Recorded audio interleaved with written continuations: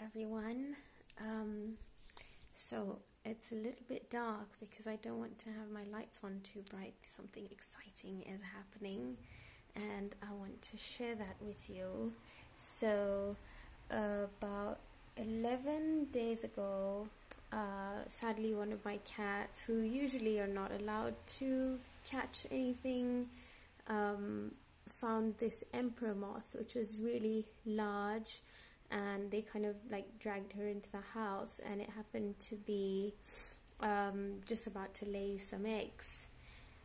And obviously I kept it, and she laid 159 eggs overnight, which I wasn't sure if they were fertilized or if they would hatch, but I'm so glad that I decided to take a chance, and I collected all the eggs, and I kept them in a little container. I'm just going to show you. So I had some things on my desk because I was doing a time lapse, which I'm going to upload for you to see. But actually, hang on, I can just lift it a little bit.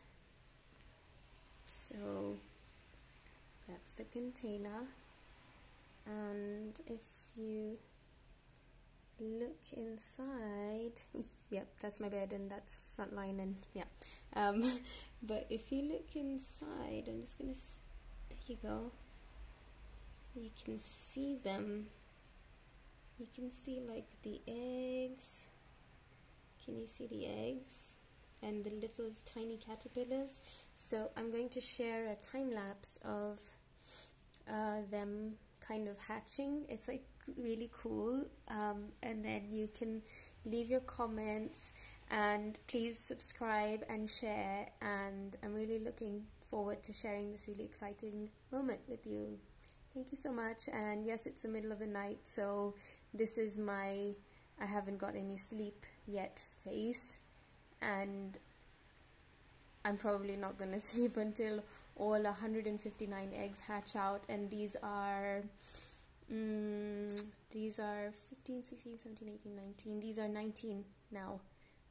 The other ones, I've just put them in a little glass with some leaves, which I'll also show you in the next video. Thank you so much for tuning in. Don't forget to please subscribe and like, and share with your friends.